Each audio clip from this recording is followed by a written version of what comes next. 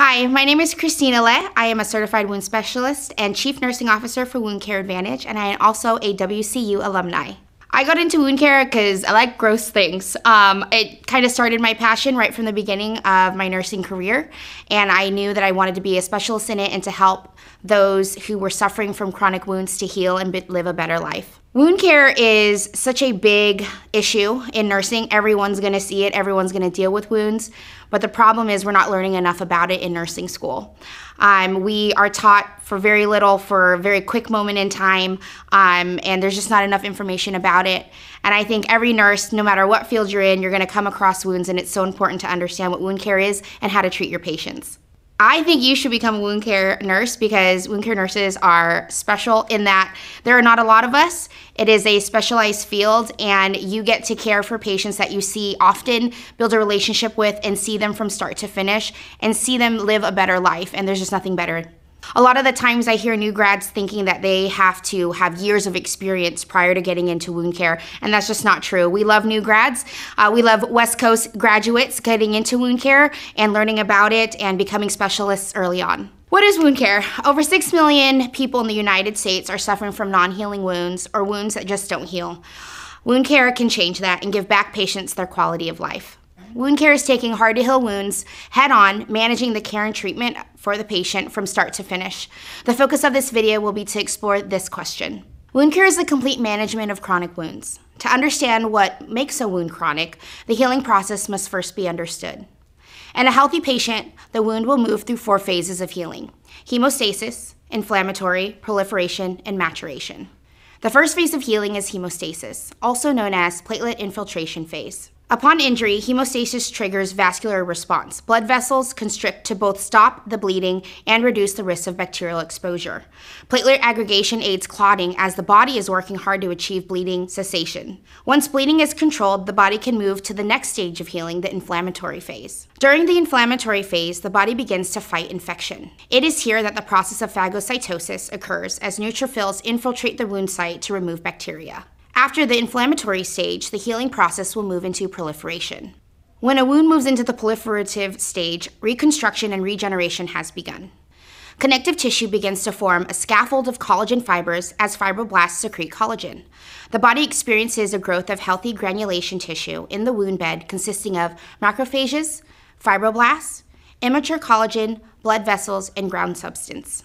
The last stage of the healing process ends with the maturation phase, or commonly known as the remodeling stage, and can last up to 2 years after the formation of a scar. Throughout the maturation phase, the wound margins move inward as epithelial cells migrate across the granulation tissue to form new skin tissue. Though fragile at first, the cells will eventually differentiate and form various layers of the epidermis. Wounds that become chronic most commonly get stuck in the inflammatory and proliferation stage. However, if a wound becomes stalled in any phase for more than 30 days, it's considered chronic. Chronic wounds are a mixture of patient factors, local factors, and both macro and micro biochemical wound environments. Wound care helps determine why a wound has become non-healing, and the care team takes that consideration and any underlying comorbidities that may be preventing the wound from healing when creating a treatment plan. When dealing with a chronic wound, it is important to remember that the primary focus should not be on the wound itself. Without looking at the entire patient and just the wound, the care team can continually be frustrated at the lack of healing. The first step to caring for any chronic wound is to find out the etiology of the wound. So basically, what is causing the wound not to heal? Before beginning, it's important to understand the difference between the cause of the wound and the etiology. This cause refers to the event that initially broke the skin, such as stubbing a toe, an insect bite, or a blister. Etiology examines the underlying condition that's keeping the wound from not healing. Before wheeling in expensive equipment and ordering complex tests, you'll need the oldest tool in the wound care trade to determine the etiology, your senses.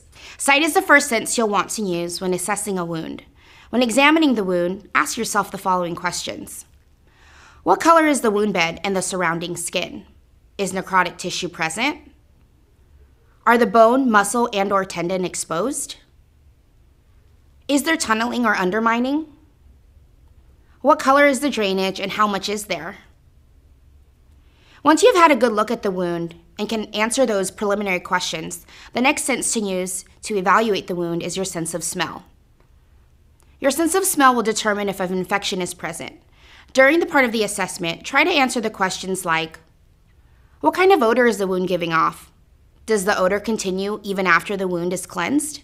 Touch is your last sense to utilize when assessing a wound. During the physical examination, pay attention to how the wound feels. Ask yourself, is the surrounding skin warm or cool to the touch?